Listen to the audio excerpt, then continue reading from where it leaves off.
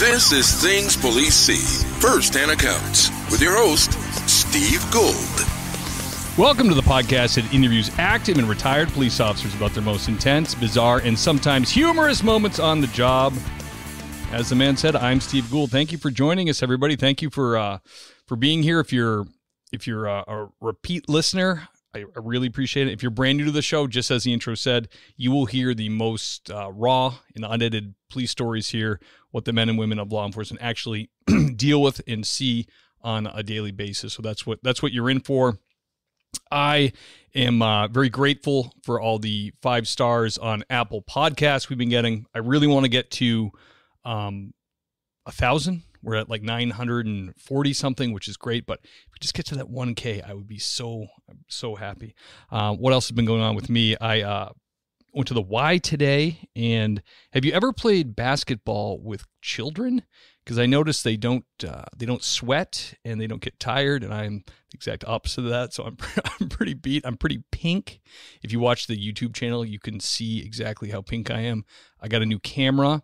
And it's like about as fancy as you can get for a web camera. So it's not a great camera, but it's pretty okay. It lets you like adjust things. And before the show, I was adjusting it like crazy. I'm like, why is my face so pink? And I had to go to the bathroom, so I went upstairs. And I'm like, my face is just pink. No amount of tweaking to the camera is going to fix my my pink face. So I've been trying to be healthier lately. It's important in, when you're in law enforcement, it's important not to put weight on too quickly because all of our uniforms are pretty tailored to us. So I've been doing like smoothies. You've probably seen that on my Facebook page or the Instagram and on Patreon. And I'm fasting. I'm doing intermittent fasting. And it's been working great, but the smoothies, if you hit a intermittent fast with a smoothie, it's like a brick in your stomach. So my wife and I ordered, or we got a case of Magic Mind. It's like this little shot of nootropics. If you listen to Joe Rogan a lot, you know nootropics are what you're supposed to be doing because he never shuts up about it. And I'm always hesitant to try these things because when I was like into lifting and exercising, ephedra was the thing. And I took a lot of ephedra, which is basically like amphetamine. And I remember seeing like frames in the gym and my heart was palpitating. But anyways, see Magic Mind everywhere. I get a case of, my wife and I did it for 7-day stint, and I can tell you without reservation that the stuff's really good. Like, I was getting sick of the stomachache I got from the smoothie, so I'd break my fast with coffee, and then I would have the Magic Mind with it, and it's a really good, clean, doesn't upset your stomach, it doesn't make you jittery like too much coffee. It's good stuff, and I wouldn't tell you that unless I meant it. Me and my wife tested it. She has autoimmune and she has celiac, and she took it, and she's a huge fanatic about it now. So that's my tip to you is Magic Mind for the week. If you're into it, I think you'll save money if you get a subscription to it. If you just buy it straight out, just buy a case, it's gonna be more money. But man, it's helped me. I think I'm gonna get back on the train with that. So guys, really excited for today's guest. I've been listening to this guy, and I've messaged him a few times. He's a busy man. He's a active copper, and he's had a podcast for I think since 2015. So he's been in the game for much longer than I always pride myself on being, since like 2018 or 17. But this guy goes further than that. I remember when I first started my podcast, I saw him because there's very few of us, and he was also in Southern California, and he played radio calls like on his podcast. And I was like, how is that even possible? What is this voodoo this man is doing? But his podcasts he's got a really, really great podcast. And let me just give you his intro. In 2005, Garrett, I should have asked your brother, TeSlaa, looks like Tesla, but it's TeSlaa, left a successful career in the music and film industry to pursue a life in public service. Garrett is now an active duty 18-year law enforcement veteran and lieutenant for a sheriff's office in Southern California. Garrett has held assignments in patrol, gang investigations, community relations, internal affairs, and media relations, among many others, and has been involved in numerous critical incidents that have received international media attention. Garrett holds a master's in public administration with emphasis in organizational leadership and public sector management, and is a graduate of the Sherman Block Supervisory Leadership Institute. I don't know what that is, but it sounds important to me. Garrett hosts a successful podcast. This is what I was talking about, the Squad Room, devoted to personal development and for first responders. He's also a TEDx speaker and contributing writer for Police One and Law Enforcement Today. So you know him, I know him, you love him. Let's bring him on. Garrett, welcome to the show, man.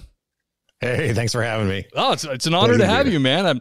I know we're both busy and our schedules are crazy, but we've been kind of connecting for the last 6 months, trying to make it happen. So I'm super pumped that you were able to come on. In your intro there, you said you worked in, what were you doing in Los Angeles, or what was your in the entertainment industry?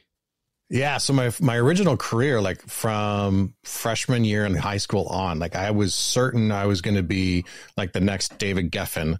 I wanted to run a record label. I wanted to work in the music business. I wanted to work with rock stars my whole life, and did that from an early age in different forms. And then when I graduated from college, moved to New York City, worked at Atlantic Records there with and Atlantic at the time in this 99, 2000 was like the label, like Matchbox 20, Kid Rock, nice. Led Zeppelin, Stone Temple Pilots, Sugar Ray were all there at that same time. And then eventually got moved to Los Angeles to take a job to start a record label for a film studio there in LA. Was doing that and did that for like 5-6 years, was like living the best life, right? As a young 20-something with a company credit card and access to all the clubs and concerts in LA.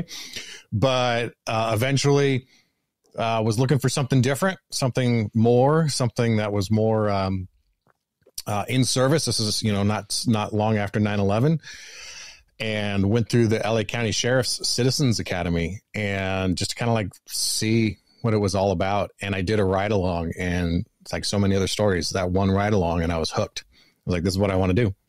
That's cool. And so, yeah, it's pretty wild. Total 180, in terms of career path, but have been appreciative of every moment of it. That's incredible, man. That's really cool. Isn't it neat how I do have some friends in my inner circle that make a lot of money. They make a lot of money. And they think it's still so awesome that I'm a cop. They think it's like, because it's one of those, it's an ancient profession. It's honorable.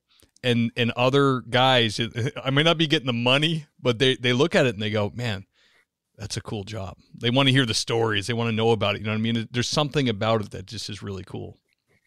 Yeah. For as much, negative attention people think we get, just look at the top TV shows that are still going on today. If it's a drama, it's based on a first responder profession, almost certainly, because people are still curious about it. And it's such a mysterious world, and we interact with the part of society that no one else gets to see, that everyone's really intrigued by it. And that totally is what drew me in. And so, I have the same experience. Absolutely. Yeah. It's really cool, isn't it? Like for my podcast, obviously I repeat this, I interview police officers, but I'll have someone contact me from, the Midwest or someone in a small town. And they're like, I have some great stories, but I'm just afraid that like, I'm not Ralph Friedman, or I'm not some famous cop, or I go, it doesn't matter, man.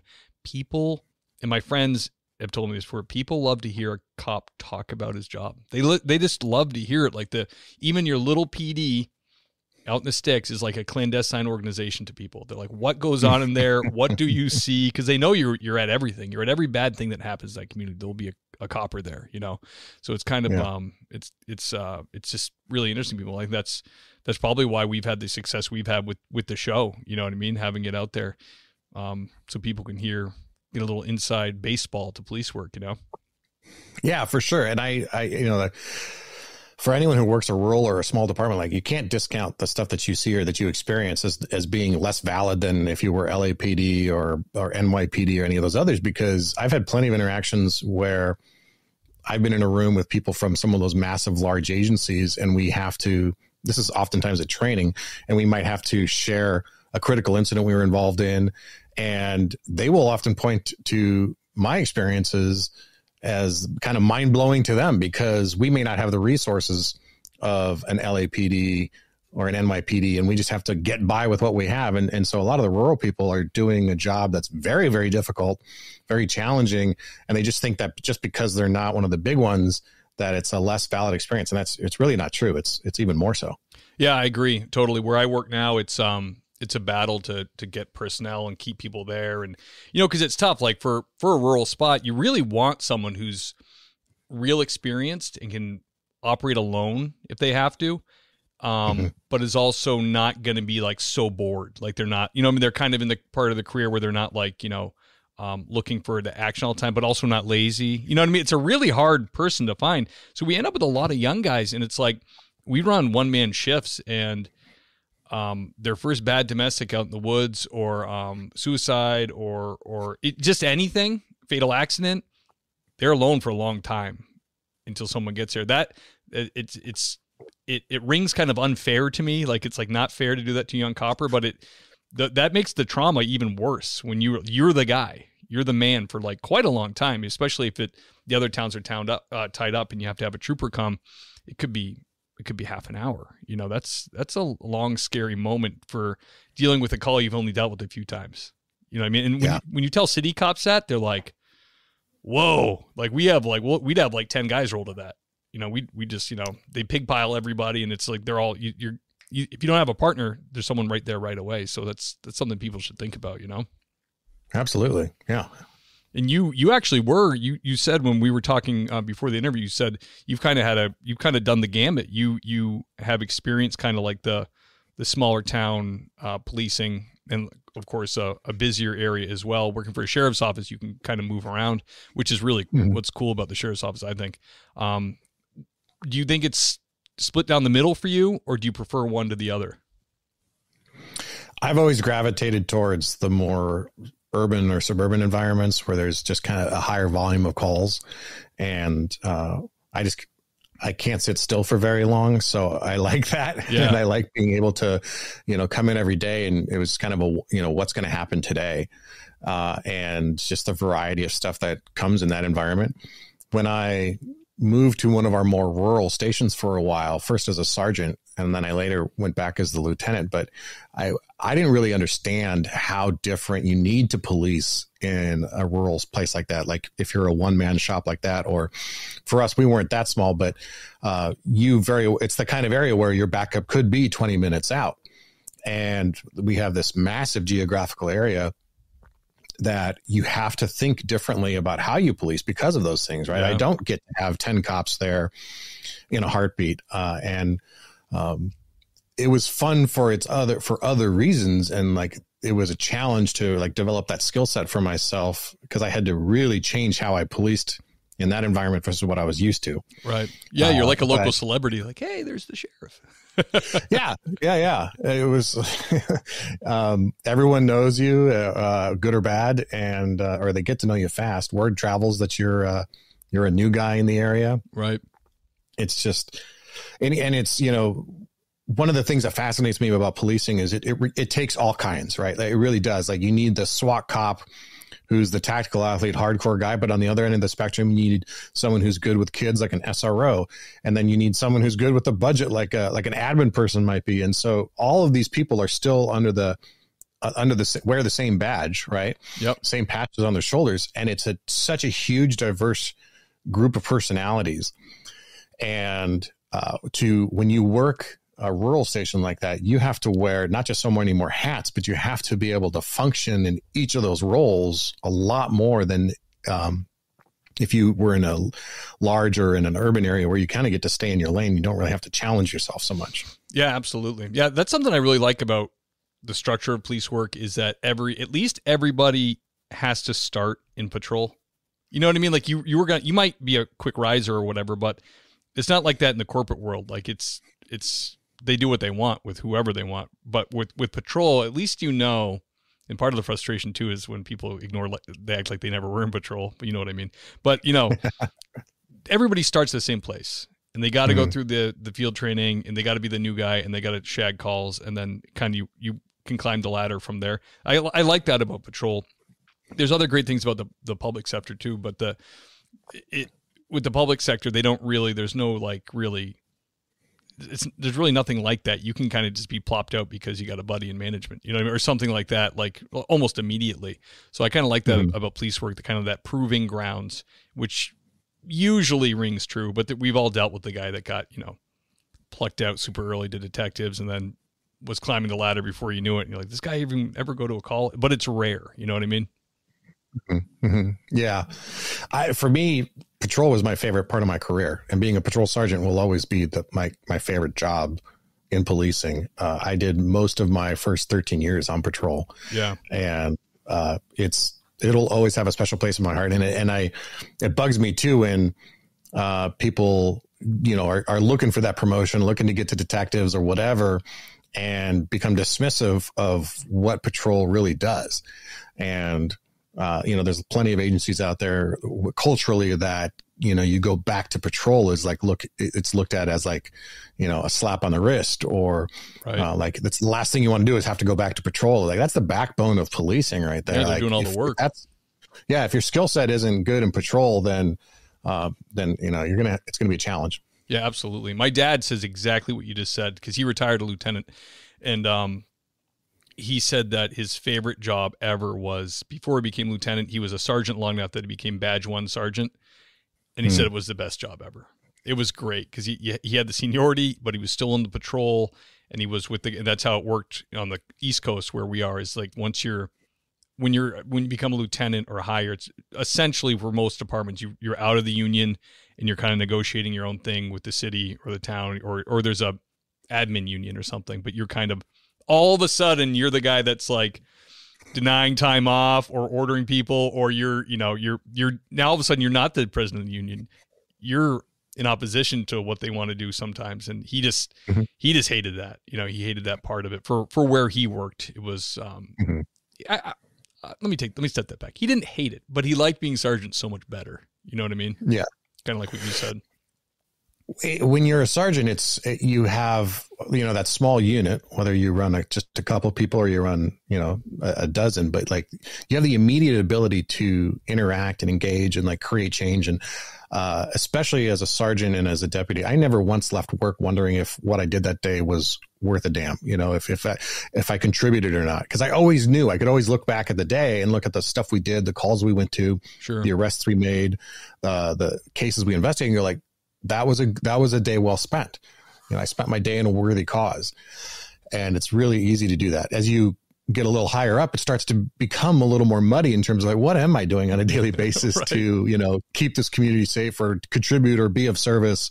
Because it's not as apparent. And so that's something that you have to navigate too, as you promote up. Yeah. I've seen some real sharp guys, become chiefs at like smaller agencies, like in their like late 30s. And it's like, man, and they end up missing it. You know what I mean? Cause you're going to sit in that, once you're a chief, it's kind of like, that's it, man. It would be weird for you to go somewhere or to go back to patrol somehow. Like you're just the chief, and that's the next 20 years of your career is you're that guy. You're the kind of the talking head of the department. You're not really. And I even on the radio where I used to work, on the coast of Massachusetts, you'd hear when they were newly chief stop a car, and everybody's like, what is he doing? Why is he pulling cars over? Because he misses it. He wants to stop a car. Yeah. He wants to get out of the office. He wants to go for a ride. You know what I mean? Mm-hmm. Garrett, can you tell me the first time you responded to a call that like gave you an adrenaline dump, the first hot call you went to as a young officer? It's funny. Cause I knew, I listened to your show. I knew you were going to ask me some version of that question. And I was thinking, okay, this question's coming up. Like, what do I do? And I like to blame it on 18 years because it's been a long time. The sleep deprivation has burned my memory, but I couldn't come up with like that first distinctive recollection, of like what was the first time. One that sticks out though, early on, was a traffic accident. And it was, this whole story is crazy. So I'll try and keep it tight. So, it was a highway call, and it was a vehicle versus pedestrian on the highway. And I just happened to be really close by. So, I roll up, I'm running code, and I roll up, and it's probably like midnight, 1 a.m, which is not a great time to be on the highway, of course, because the bars are closing at 2:00. And so you're getting that kind of traffic. Right. And what had happened was a semi had pulled over on the side of the road. It had kind of broken down, and the driver had popped the hood of his semi and was, for some reason, standing on the wheels of the truck, working on his engine, on the road side of the emergency lane. So he was kind of sticking out into the number 2 lane, the slow lane of the highway. And unfortunately, a truck came by and sideswiped him and took him out. Ooh.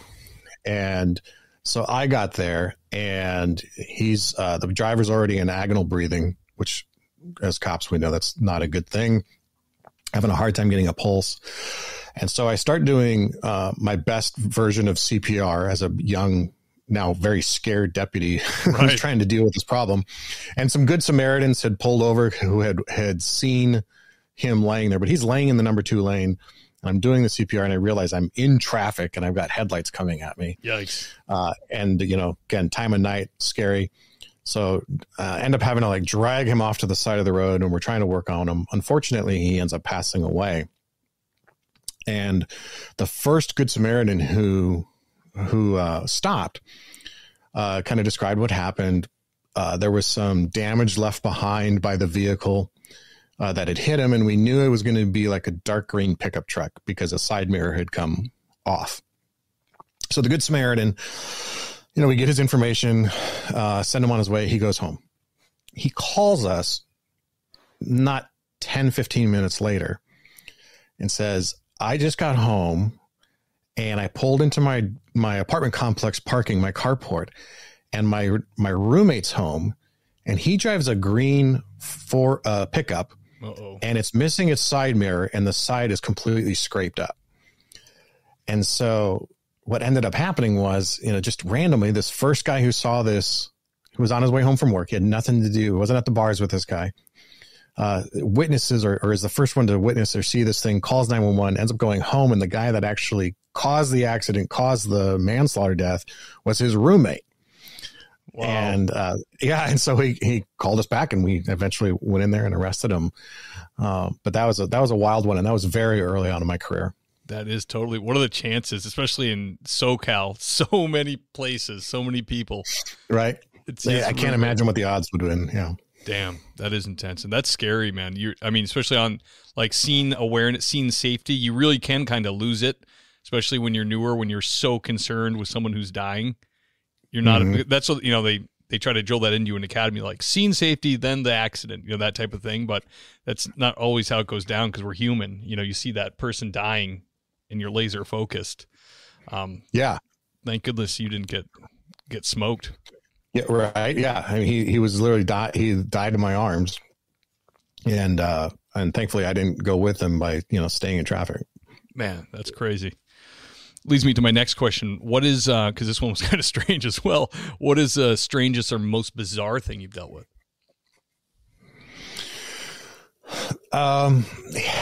There's so many. This, there's just.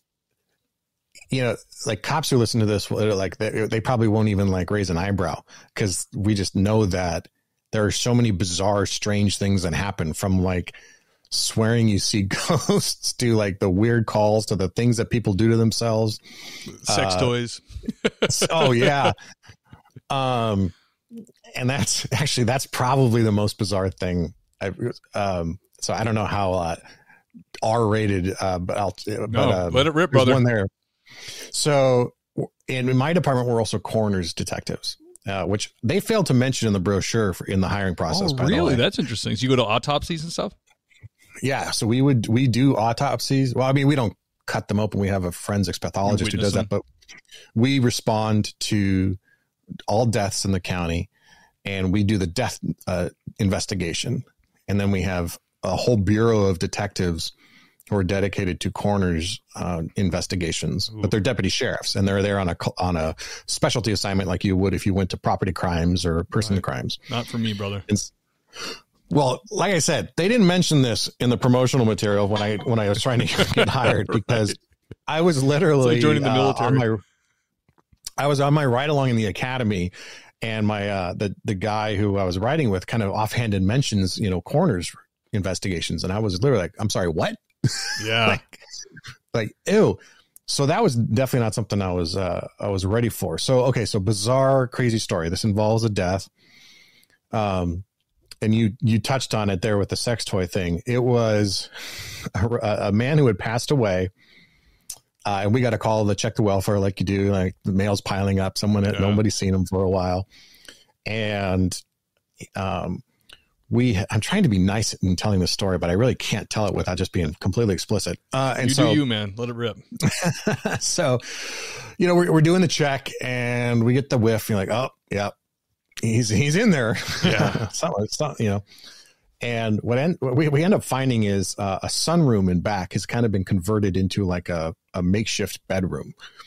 And he had an entire room of floor to ceiling DVDs of porn. And he had died in a lazy boy that he had reclined. And he had this whole system set up that he could do all the things that people do when they watch porn at arm's reach. And he was very, very obese. He was about 400 pounds at least. Oh boy. And he was buck naked when we discovered him. And I just remember things like he had swinging tables so that he could access his keyboard or other toys. Gosh. And there were things wedged in places that you don't want them wedged, especially when you're decomping. Ought not be wedged. And yes, a variety of lubricant choices were within hand's reach. And it was like this entire chamber of pornography and masturbation. And it was the gross, like, you don't want to touch anything in there. Yeah. You're like gloving up your glove ups. And now we got to get this guy who's seeping into the lazy boy because we don't get to call the medical examiner's office. Oh, you guys actually move the bodies and stuff? We move the bodies and everything, man. Yeah. Like we stuff them into the body bags and all that. And so, yeah, we're trying to drag this 400 plus pound dude who's naked and lubed up and decomping into a body bag and get him out of there. And then to have the conversation with his mother without giving her a whole, the story I just told you, so that she can keep this picture of her son. That's, not that. That was definitely one of my most bizarre calls. That is absolutely disgusting. Just give me a bloater and it's like ruins my day. Never mind all the extras you're dealing with. Oh yeah. Dude, yeah. That's sad. I mean, what a sad life too. I mean, poor guy. Like that's what he's resigned himself to do. It's just, oh man, that's brutal. I think those, it is.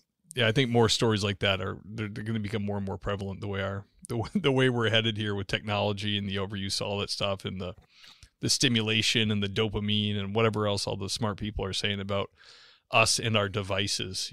That's like the perfect, it's like almost like suicide by devices, by maximum pleasure or whatever. Yeah. It's like the what's that experiment with the rats and cocaine, right? Like if you let them do it, and it's just the dopamine hit, and they just can't. I agree. We're going that way, and it's doubly so because with that scrolling, we're not talking to each other. We're not interacting face to face. We don't have to go out and like be humans, and so we do end up.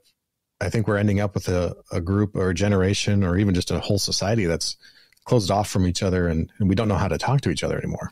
Yeah, it's really weird because it's like for a long, long time it was like the progressiveness of the culture was like sex was more permissible and all that, and it was kind of just like the way things were unraveling. And then I heard recently there's a study that like this generation coming up now entering their teens are like delaying the first kiss. They won't hold hands. They think sex is like weird and yucky. It's almost like Demolition Man, when they're like, he's like, Sandra Bullock wants to have, or they want to have sex, or in John Spartan, Sylvester Stallone's character, and she's like, oh, we don't touch. And they put these weird helmets on or whatever, kind of like cone heads. It's like they're, isn't that odd though? Like and it's for all the wrong reasons. It's not because of purity or morality. It's because they're not comfortable with other people. They're not comfortable interacting with people. Like in person. You see it even in policing with what sometimes is called the COVID cops. Cops who came through an academy or during their training or during COVID, when you're not only just discouraged, but really punished if you went out and made face-to-face contacts with people. And so there's a whole, I think it's a small generation, but a generation nonetheless that has found a reason not to be proactive, to sit in the parking lot, because they don't know, they never developed a skill of talking with people that might disagree with them, that might challenge them. They never got used to that idea that you just have to be nosy as a good cop. Right? I remember that being a hard one for me. Like, right. What do you mean I'm just going to ask this guy 20 questions about where he's going, where he came from, who's who in his, zoo, and who's that in the car, and are you on probation or parole, you've been arrested before, all those things that now roll off the tongue is like standard. I got no problem getting in people's business now. But we have a whole group of young cops who never got that skill because they never got the chance to practice it during COVID. And so I think that's going to be an issue for a long time. Yeah, absolutely. Because that will follow that generation. And then there was like, here anyways, there was like, they were desperate to graduate cops. So they had like hybrid COVID academy where it was like when they could, they would get together in person, but then also we'd have candidates or recruits report to the station and do stuff on Zoom. And it was like, you're getting chewed out by the DI over Zoom. It's kind of like, it's hilarious. It makes it like even more like, even if you're aware it's just a game, it's even more ridiculous when it's a laptop. It's like, sorry. It's like, right. What are you going to do to me? You're 20 towns away. Man. Yeah. That is a sad and disgusting call. I can't believe that, I don't like it when the, like I've said this before in the podcast, but like I've had the coroner show up and it'd be like a small female and like need help. And I'm like, no, you gotta bring another person. Like I'm not this, I don't want to be moving someone around like this, cause when you move them, that's when if it already smells, but then if I've had bloaters before that, like there was no odor, but as soon as they move, things are going to start flowing. And then it's like, I have the weakest gag reflex, it like runs in my family, just like like you can, it's bad. I have to like stop, recover, and then, the Vicks or just breathe through my mouth, but then you're breathing that through your mouth. So just that idea makes me dry heave. Would not be a good homicide guy, I don't think. So funny. Yeah. I've had purge burst all over me before, like a rotisserie chicken sliding off the leg. I had a case once where a guy, he had sat up in bed and then collapsed had a heart attack, collapsed backwards. So his feet were on the ground, but he's lying on his bed. And we get there, and of course he's a hoarder, and he's got the heater on at like 80 degrees, but now it's like August and it's been running for 3 or 4 months. And I was puking in the front, but we go to move him, and his leg comes off in my arms like a rotisserie chicken leg. Oh my gosh. And out come all the maggots from his crotch area that had been living inside of him and eating him from the inside out, and just spilled all over me, all over my legs, my uniform. and I ran outside, it was dry heaving. I don't think I'd had dinner yet, so I didn't have anything in my stomach, thankfully, but I remember dry heaving so hard. And the cop who was working with me had used to be a coroner's detective, and he's like, no big deal for him. And he comes out just laughing at me, because just hysterical. He thinks it's hilarious. Dude. That we're dealing with that. Yeah. I got so many decom stories that that's just so gross. And one thing that's funny is, okay, so the funny part of this is that at our coroner's bureau, they use a very specific like Glade scented candle smell to help cover up some of the stench. Okay. And it's like that cinnamon smell, right? And so it's like really, really strong. And for years and years and years of my career, every time you walk into that building, you would just smell the cinnamon Glade scented candle smell mixed with this weird off odor, right? And I come home one day, this is years ago, and my wife had bought some new scented candles for the home, and she had picked this cinnamon Glade scented candle, and I walk in my house and immediately kind of lurched, like, whoa. Yeah. And was like, can't have that here. Like, that's not going to work. That one's not going to work for us. Like, you can pick the ocean scent or the white linen or whatever, but we can't have the cinnamon scented candles around. Yeah, take it back. Smell is powerful, man. I mean, Oh, geez, Dad, not the car again. Oh, happens all the time with old Betsy. Have you checked out Carvana yet? They have thousands of cars for under $20,000. But do those thousands of cars have personality like old Betsy? Betsy's held together by tape. And there are raccoons living in the engine. It's a family car.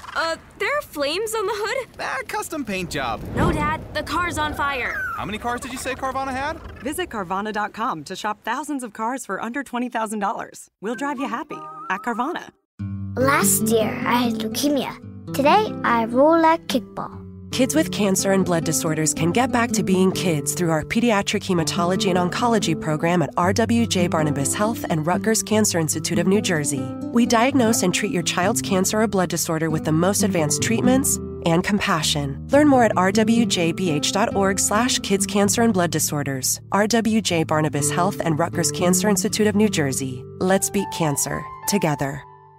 I remember when hand sanitizer became like everybody was using hand sanitizer. It always reminds me still of the booking room because like 2/3 of the people are drunk and it's that alcohol-y smell. So that whenever I smell hand sanitizer, someone uses it, I always think of booking a drunk. I can't. I mean, it doesn't bother me, but it makes me think of it every time. You know what I mean? Right. Yeah, that's funny.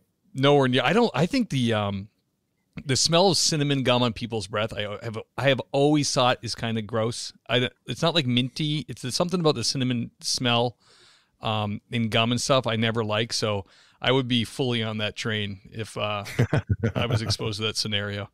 Damn, man. Garrett, tell me, how do you say your last name? TeSlaa. TeSlaa. Okay. Yeah. Like the extra A is a W. I don't know how I'm everybody knows listening to the show. I'm notoriously bad with pronunciation, so I apologize. Yeah, it's all good. Can you tell us about your most intense or terrifying call? Yeah, absolutely. So one of my jobs that I've had has been as the team leader or team supervisor for our underwater search and recovery team, our dive unit, right? And I'm here on the coast. We've got 110 miles of coastline in my county, so we've got a lot of ocean water. And we have some islands called the Channel Islands that are part of our jurisdiction that are about 20 miles off the coast. Catalina is part of that same chain for people who are familiar with the area. Oh, yeah. But we're a little further north, but we have the Channel Islands in my jurisdiction as well.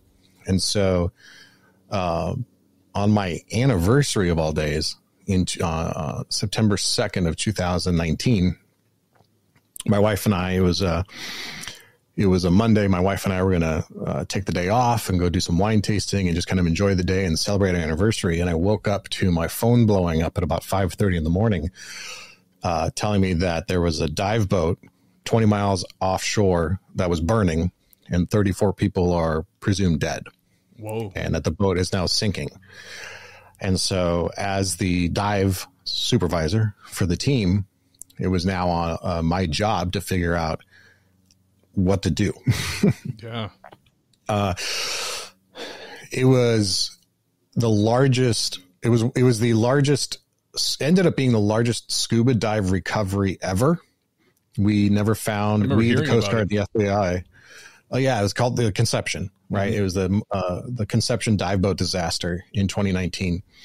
And so I've had a lot of big calls in my life. I was part of the debris flow response that killed 22 people here in 2018. I was part of the active shooter response when we had someone drove around shooting people and killing 7 people in 2014. Oh yeah. But this was the first one where it was like on me to figure out how do we do this? That's a lot of pressure. How do we go 24 miles out to sea, hopefully recover all 34, which we eventually did over 2 weeks. And what are the resources I need and who can I call for help? And, and then it was a great lesson for me in understanding or being willing to ask for help and also understanding where my skill set ends and someone else's begins and asking for them to take control in their strengths. I bet. But it was, that first day, what's funny is like 5 days before this happened, we had trained with an allied agency for a very similar style event. And we trained with them because they've got larger boats and they got a lot of resources that we don't have. And they're just great people to work with. So we've kind of developed this relationship over a couple of years. And then 5 days later, we have this actual call. So we call them and they, of course, drop everything to go help us.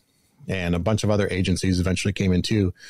But going out there that first day and knowing that the ocean was calm, it was sunny, and there was no evidence of a boat having sunk or been on fire, at least initially, until you start looking a little closer. Weird. And that really eerie feeling, knowing that 34 people had just perished that morning. Just below the surface. Yeah, that's crazy. Just below the surface. Yeah, about 65 feet down at that point.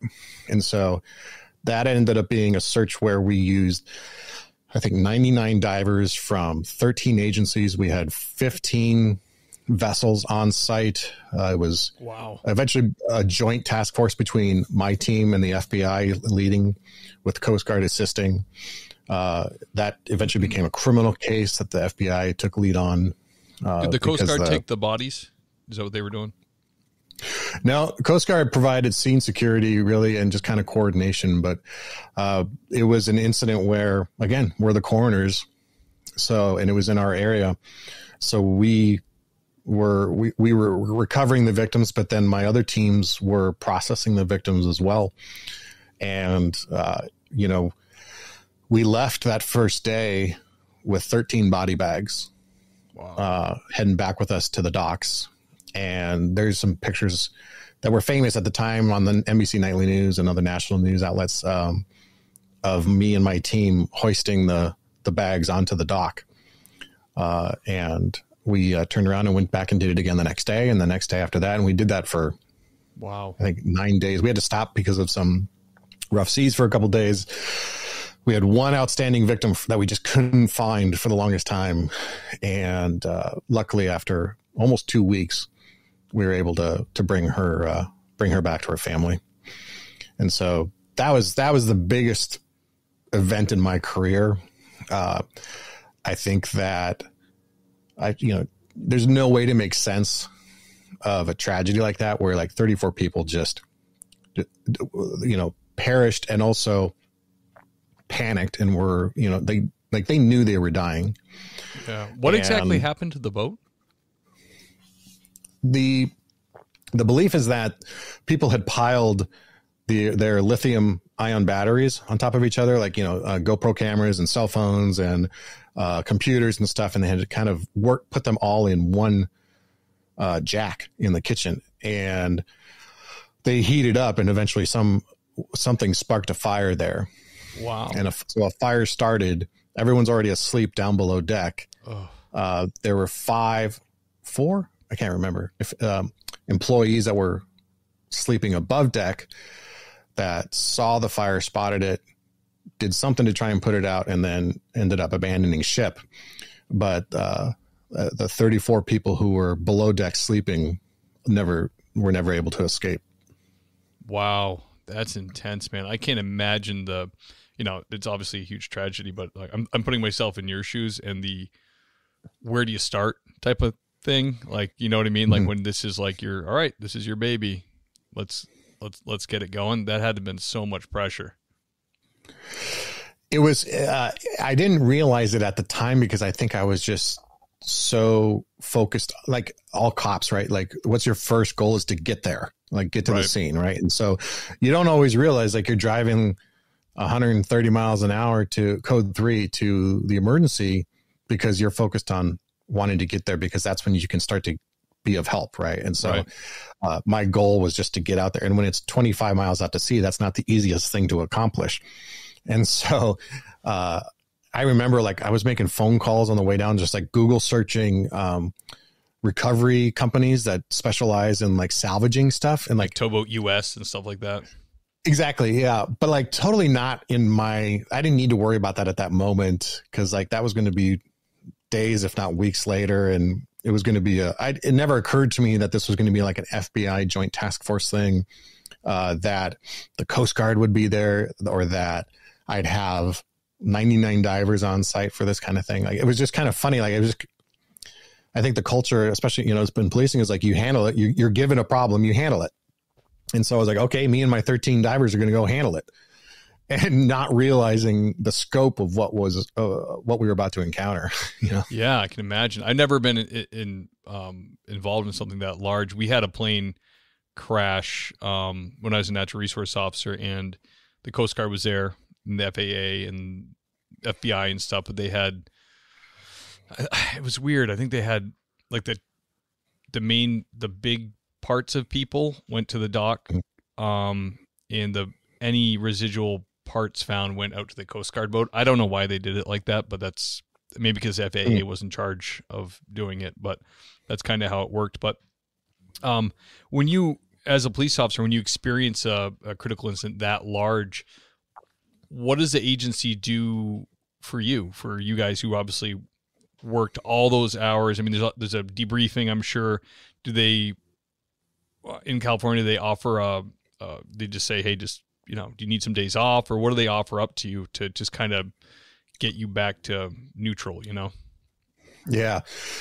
It's getting better. And I think that situations like this and the debris flow that I mentioned before, like, those have shown a light on the need to consider these things. My agency's been doing the critical incident debriefs for a number of years. I personally don't find them to be helpful, and they can actually be very a negative experience for a lot of officers, depending on how they're done. Some people really break down during them too, and it kind of makes you relive that a little bit. You know what I mean? It makes it stressful. Not anything against people who have to get something out, but I know what you're saying. I feel the same way, kind of. Well, and I don't want to throw any shade towards the idea of therapy or counseling at all, because I've done all of it. Like, I've tried everything, and I've done everything, and I've been in, I was shortly before the conception, I was diagnosed with PTSD. And so I was kind of like navigating that and struggling with that, and like trying to figure out my path through those things. My concern with like the debriefs is that if you don't have a culturally competent person running it, it's just a check mark for the agency to say they did it. Okay. And then you really need buy-in from your administration that it's valuable. And what that requires usually is that they stay the hell away. Right. And like, you're not going to have a successful debrief with a group of people who all have to trust each other, but also have to go to work together. And like, the next one might be tomorrow. That's the thing about this job, is like the next conception might be the next day. Right. And we still hold on to this idea that we have to show that we're ready at all times and we're able to handle it. And when, so those debriefs can really devolve into just a lot of posturing, particularly if command staff shows up for them. And if the command staff's there to show their support, like, cool, but then leave. Yeah. But no, I know as a lieutenant now, I know that if I ask a group a question, I'm going to get different answers than if I ask individuals. And so that's kind of what my hang up is with the debriefs. It's not that it's not valuable to talk. It's valuable to talk to someone who has some skills and some training in how to navigate those things, but it just has to be done the right way. I use my own stuff. I have, my podcast is really basically about personal development and like navigating a lot of the traumas and stuff like that, and trying to figure out what works and what doesn't. And so I think I had a pretty good handle on it by that point. But nonetheless, it's always a work in progress. And as long as you stay on the job, it's like a perishable skill is our mental health. You got to stay on it. Yeah, absolutely. I've had some recent episodes with officers sharing their PTSD and stuff like that. And it's critical, especially to hang on to keep people being able to do the job. And sometimes you can't. Sometimes people just have to leave because it's too much. But sure. Yeah, and isn't it? One of my earliest episodes I did was an Inglewood officer, and he worked gangs and stuff, and he saw, of course, crazy things. But he was also a Marine, and he said the hard thing about police work to like get a handle on was when you're overseas on a mission, it comes to an end and you come home, which is still hard, and there's still things they deal with. he said when he worked for Inglewood for all those years, it was never over.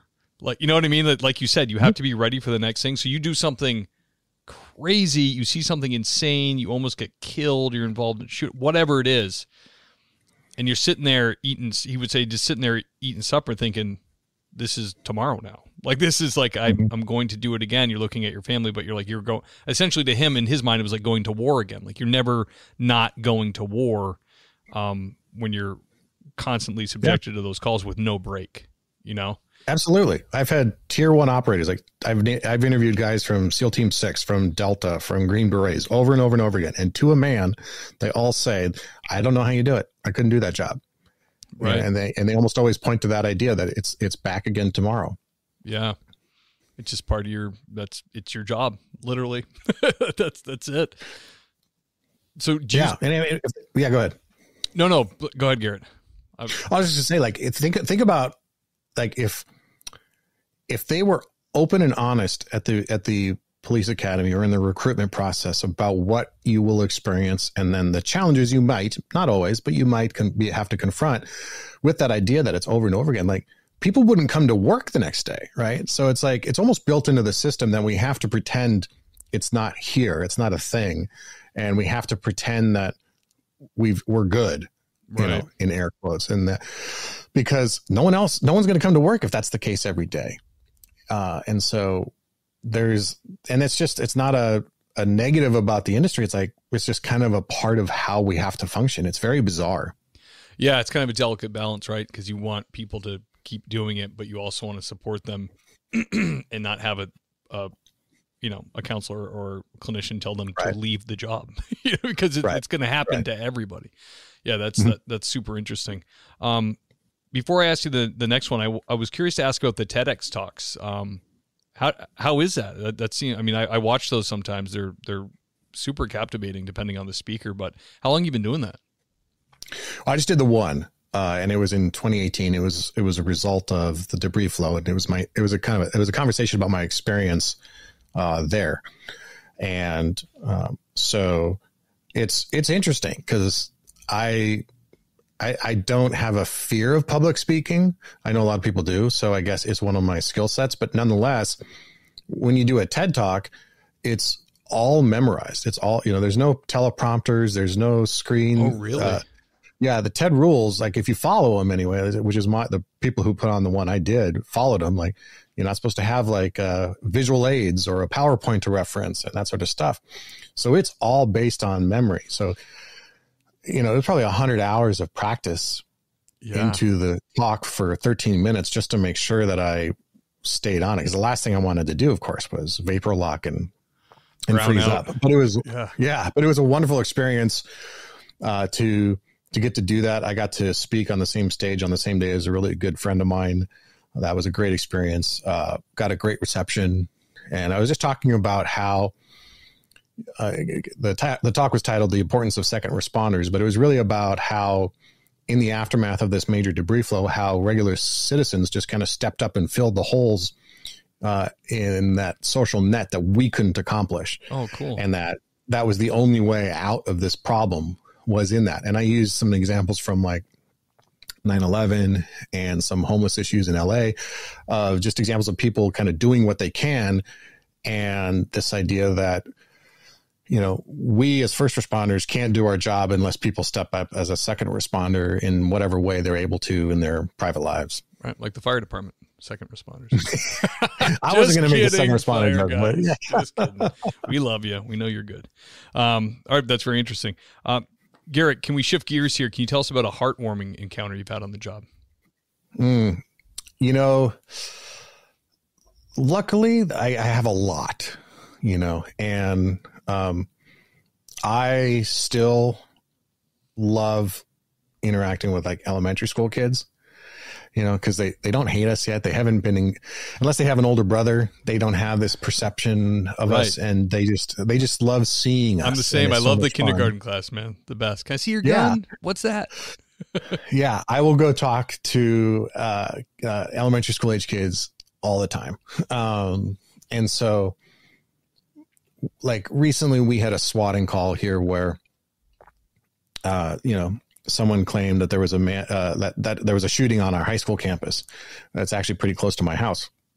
And so it sounded legit at the time. So of course everybody rolls and it's chaos. And, we figure out pretty quickly that it was a swatting, but the local elementary schools in the area had to be put on lockdown. And one of those was my son's elementary school. And it's pretty close to this area. So after everything settled down, I just happened to be working a patrol shift that day. So I was in like full patrol uniform, not in my lazy lieutenant outfit. And pancake holster and cuffs. There it is. And so I decided, I'm going to roll by his school, because they were in lockdown for quite a while.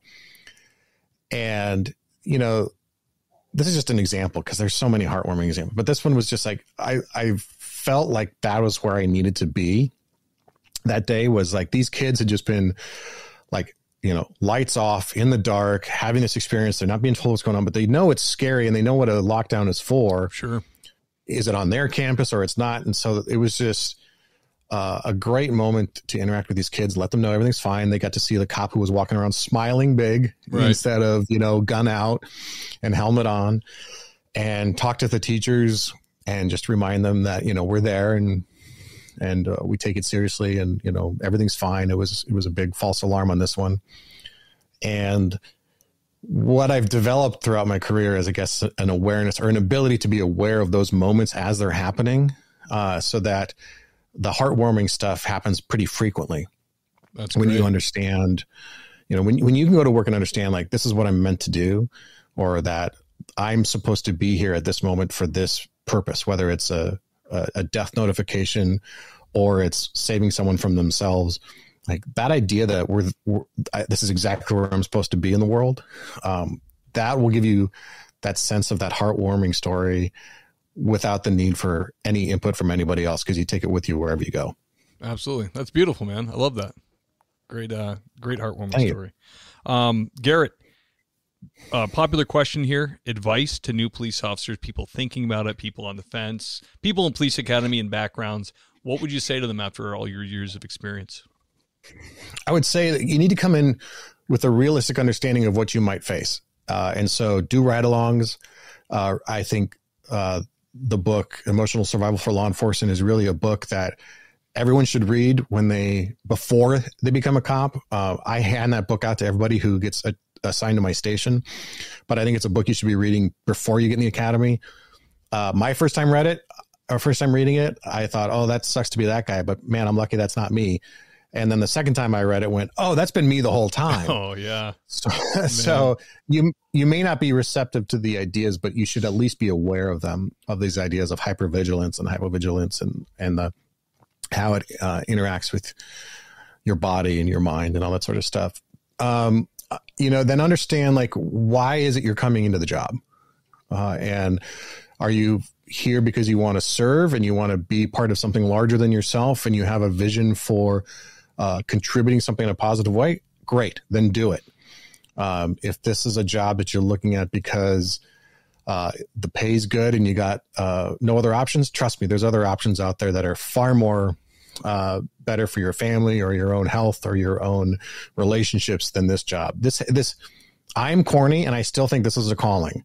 Like, you can't do this job. You can't work a Tuesday night at 3 a.m. and just say that it's a job. And the people that do are either hiding because they're not comfortable with the idea of being so passionate about it, or they probably need to leave the profession, because I wouldn't have been able to do this job if it was just a job. But if you have a sense of who you are and what you want to be in the world, and it involves being in service to others, then this is the greatest job on earth. Absolutely, man. I agree 100%. Garrett, thank you for coming on, man. It was an honor to have you. Where can people find your podcast and find you on social media? Right above your head there, I have the Instagram. Is there a website as well? Yeah, thanks for having me, man. This has been a lot of fun, and I've been looking forward to it after all the scheduling snafus we had to deal with. Right. So thank you. It was great. Yeah, at the Squad Room on social media. thesquadroom.net is my website. There's some resources there. There's some free downloads and some things that people can look at there. And then the podcast is the Squad Room, and that's available wherever anyone can get their podcasts. Awesome. And check out the TED Talk. I'm going to check and that out. And the TED Talk on YouTube. Yeah. Very cool. Thank you, sir. I'm going to do the outro here. Can you hang out or do you have to be somewhere? I do have to be somewhere, actually. Okay. Well, but would love to do a follow-up if you want. Okay, great, man. Yeah, absolutely. Let's keep in touch, and I'll do the outro here, and have a good night, brother. It was an honor, like I said. A lot of fun. Thank you. Take care. Ladies and gentlemen, the great Garrett TeSlaa. Man, I'm not sure I could handle what that guy's handled, but it was an honor to have him on. It was really, really great stories, and I hope you enjoyed it like I did. Guys, thank you. Like I said before, the rating and the reviewing is fantastic. And if you love the show and you want to support it, keep the boat afloat, Patreon's a place to do that. You can get there in the show notes. There's a link to it. Also, I will link all Garrett's stuff in the show notes so you can find him easily right there. And today is the part of the show when I like to thank the Patreon sponsors, and who I'm talking about. These are the sergeants on the Patreon level. I'm talking about the great Sarah Pomeroy, Andy Biggs, Greg Gadboy, Adam Mihal, the great Chris June, Gary Steiner, Jake Pinedo, John Shoemaker, Lauren Stimson, Lane Campbell, he's a handsome man, Seth Wright, William James Long, that's Deputy William James Long to you, sir, James Rose, Tony Fahey, the great Ben Peters, Braden Walker, Corey Payne, Jason Lau, the great Mike Wynn, Nathan Gowan, Sasha McNabb, the great Scott Minkler, the great Tammy Wool, Sean Clifford, just Dennis because he only put his first name, the Motor Cop Chronicles podcast hosted by Iceman, George Tessier, Nick Noose, Scott Young, the great Tom Connell, Wayne M. Miller, Dan Carlson from Burley Boards, Doug and Kelly Newman, love you guys, Joe DeVries, Dave Ellman, Elliot Sykes, the great Holly Vanover, Richard Tolles, love you, buddy, Brittany Sims, thank you for the support, Christian, because that's all he wants me to say, and Jace Crow. You guys are great. I love that you support the show the way you do, and you truly, truly help me out. It enables me to pay for all the services I need to keep the show going. Equipment failures, which I've had plenty of lately, is all taken care of because people support the show through Patreon. So if you love the show, that's the place to do it, guys. Well, that's the show for this week, and I will see you next time.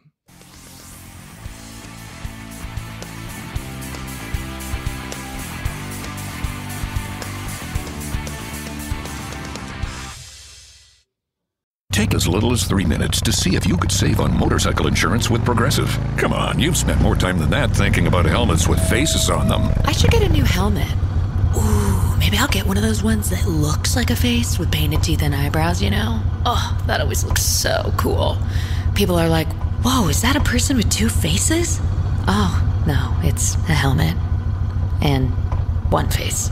Get a quote in as little as 3 minutes at Progressive.com. Progressive Casualty Insurance Company and Affiliates.